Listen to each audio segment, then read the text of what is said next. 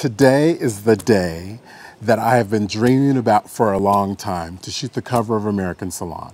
I haven't had a cover of American Salon in many, many, many years.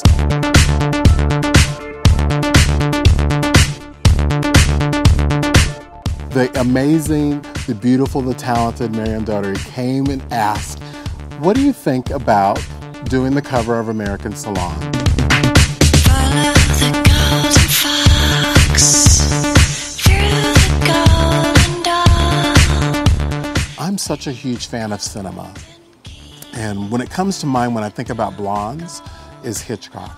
Because Hitchcock was known for his blondes. What we wanted to do was sort of think about if Alfred Hitchcock were alive and if he were to do a movie, what kind of blonde he would cast today.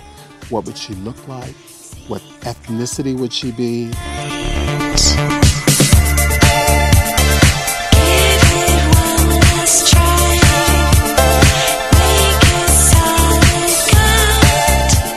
Couldn't have been any more perfect. L'Oréal Professionnel was launching this really incredible blonde product that I think is really fantastic. They're also launching a new styling line called Techniart, which is I'm really a huge fan of. It's just so fitting that we would come and be in Southern California and Santa Barbara to shoot it at this really amazing location, this house.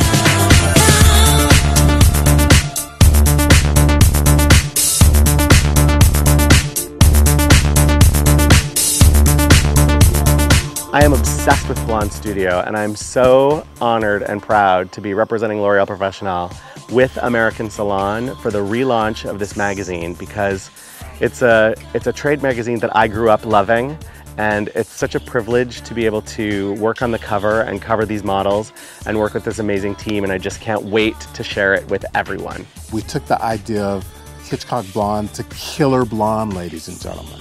Just wait till you see the issues.